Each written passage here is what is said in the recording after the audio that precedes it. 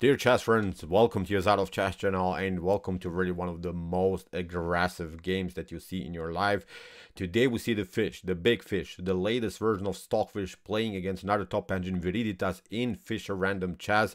But this game is so beautiful, so epic, so spectacular. It's almost impossible what Stockfish did here because Stockfish will brutalize, dismantle, destroy, checkmate its opponent in only 23 moves. Really wild stuff. It's almost impossible to play such a fast winning game in top engine level, but Stockfish will play here with one of the craziest attacks that I've seen in my life. It's almost like its whole life is depending on this attack. That's how Stockfish is attacking in this game. Pay good attention, put your seatbelts on, and enjoy in this Fischer Random Chess play by Stockfish 16 against Viridithas. So with the white pieces in this particular setup that was pre-arranged, Stockfish played the move E4, and now after knight to G6, the good part I think about the setup that we see that white and black have the immediate opportunity to castle. I like simply these positions in French Fischer Random Chess when at least we can secure the king in a fast way, and then of course the better player that can improve maybe his pieces in a better way, that could find maybe good opportunities for the minor pieces, that can maybe occupy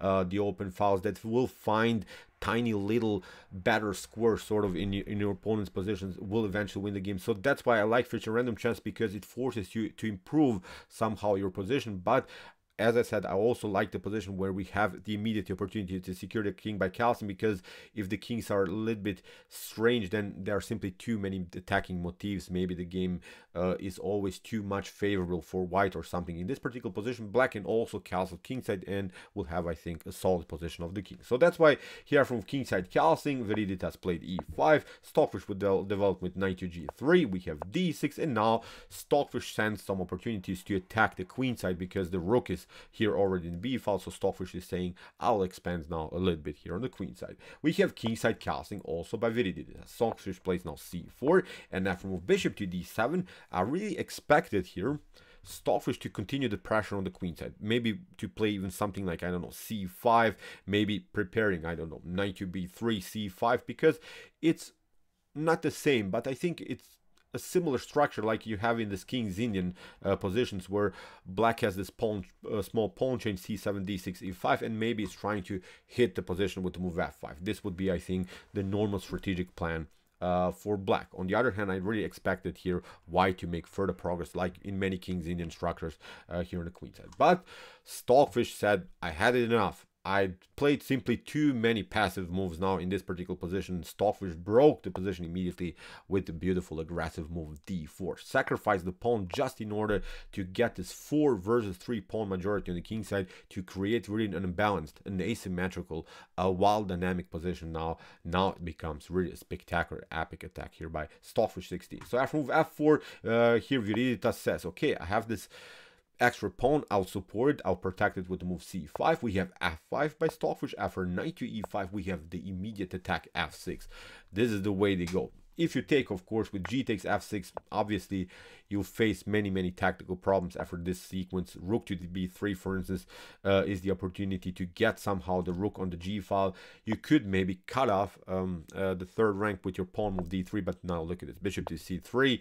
You get your maybe knight here on e8 to protect your square g7, but still bishop to e5, f takes e, rook takes d3, and now knight to h5 with rook to g3, I think, is a devastating position for black. I would not love to play this position anymore. I think after a couple more moves you can resign, because the attack, the flow that white will get here, I think, is not defendable anymore for black. There are now maybe some wild ideas how to hold this position, but against Stockfish, I think this is a devastating, this is a brutal position to handle. So also, if you play bishop to f6 instead of g takes f6 after move f6 by white, we have this idea, sacking the rook in now with same similar tactical move, these rook to b3, as we said, rook to g3, queen gets here on h6. So again, a messed up game for black.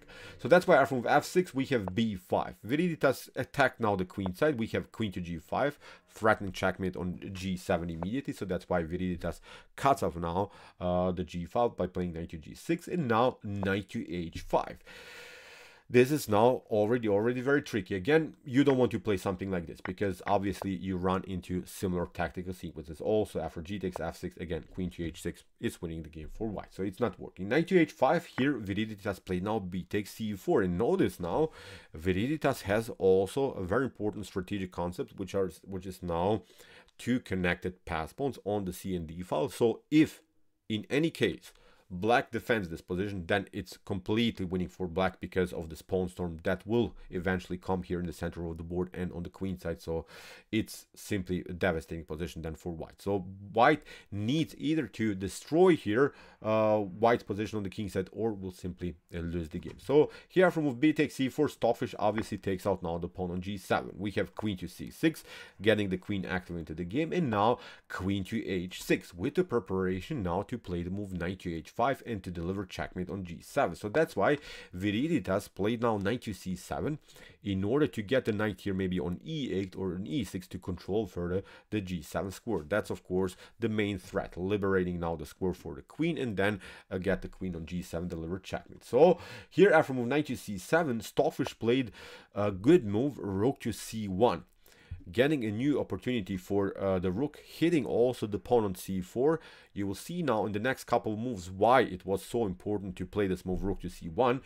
Knight to h5, for instance, in this particular position is not working because, as we said, knight to e8 would be then defensive move, e4 is weak, d3, c3, c2, d2 could happen here from black's perspective, so it's simply too slow, the attack that white is building. So rook to c1, very interesting idea, hitting the pawn on c4.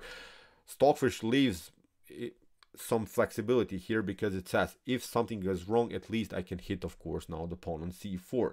Here Viridithas played now king to h8 in order to get the rook on g8, protecting then the square g7 in a different way with the rook, not with the knight. So Viridithas sensed also the possibility to maybe get the knight somehow into the game from c7, get it more active into the game.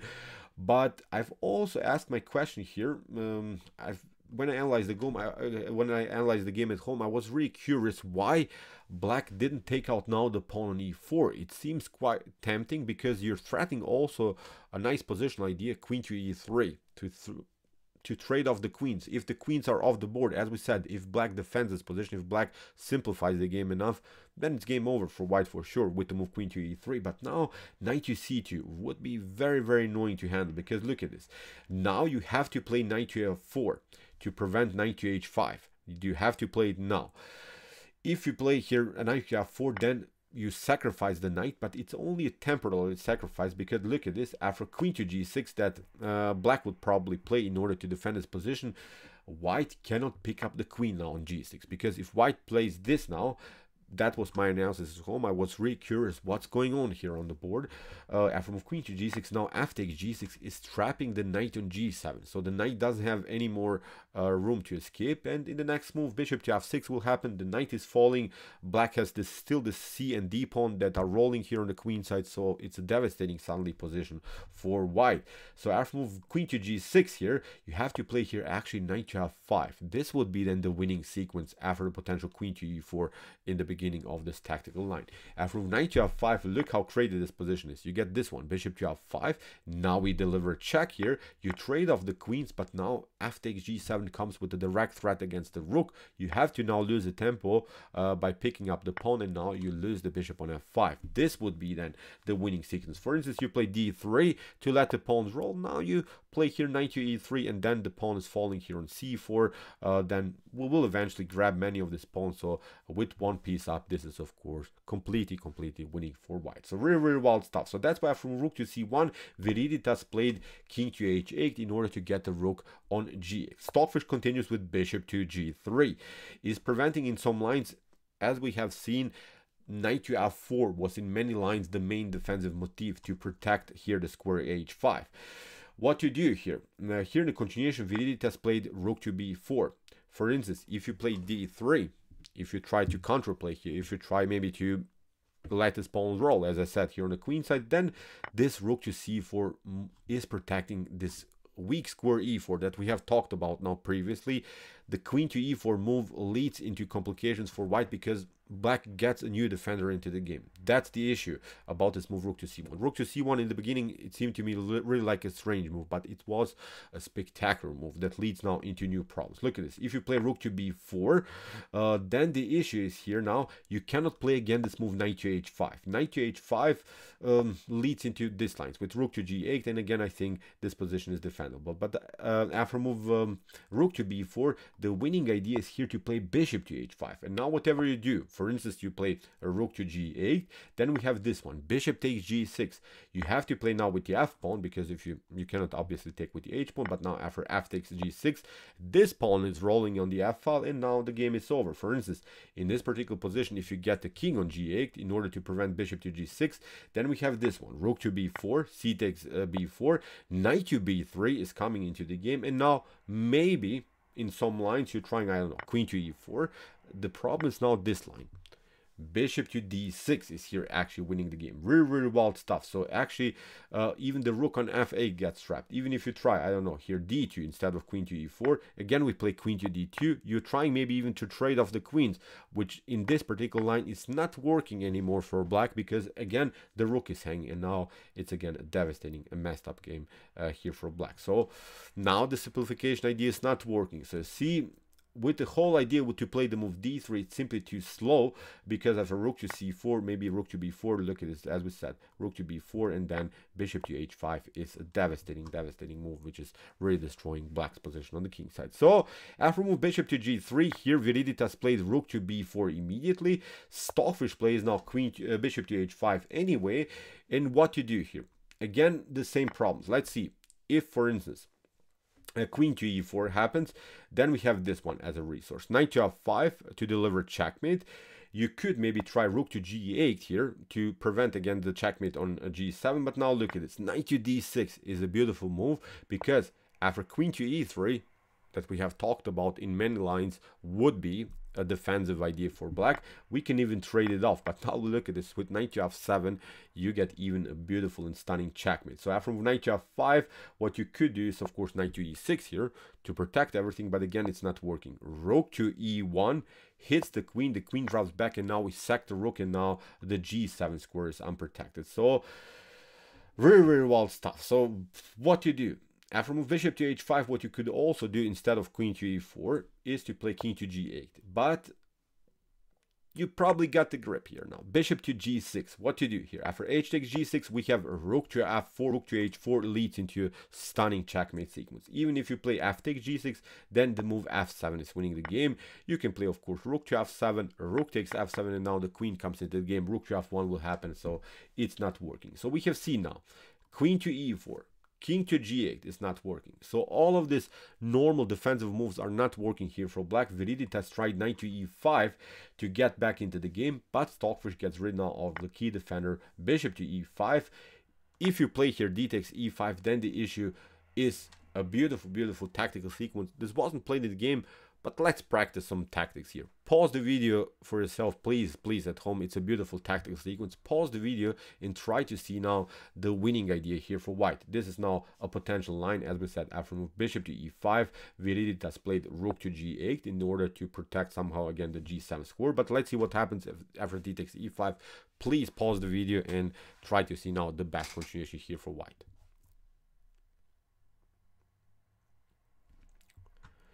Okay. Here there is a beautiful possibility of knight to e8, protecting, attacking now the pawn on the rook on f8, and threatening, of course, the delivered checkmate. What to do here? If you play here something like, I don't know, knight takes e8, then of course queen to f8 is winning this game on spot. So that's why you have to play here knight to e6 first. But now we play bishop to g6. This would be the winning sequence. After f takes g6, obviously you cannot play h takes g6. After f takes g6, now comes this stunning idea. A beautiful queen sacrifice. Look at this. Queen to g7. After knight takes g7, f takes g7 hits the king. The pawn is protected, so you have only this resource. And now with rook to f8, this would be a monstrous, a beautiful and epic rook checkmate here on the back rank. Really immortal tactical sequence here by Stockfish. So after bishop to e5, here we have rook to g8 by Viridithas. And again, please pause the video and try to see now again the winning idea here for white. Stockfish played that move immediately and won the game after a couple more moves. So please, as I said, solve also the mini puzzle and the end of this brutal and spectacular gameplay by Stockfish 16. Okay, again we have the same motif. Bishop to g6, sacrificing the bishop. What you do, you have to now accept the challenge, but now look at this.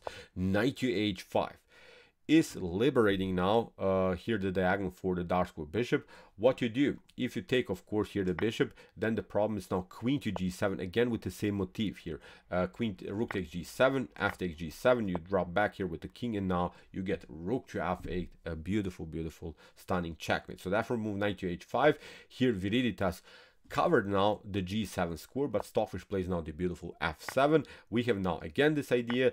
Stockfish promoted here the queen, took the rook on g8. We have king takes g8, and now rook to f8 here played by Stockfish. We have queen to knight takes f8, and now queen to g7. A beautiful stunning checkmate by the rook, by the queen and knight's activity. So sacrificing the rook, of course, deflecting the knight from the defense of the square g7.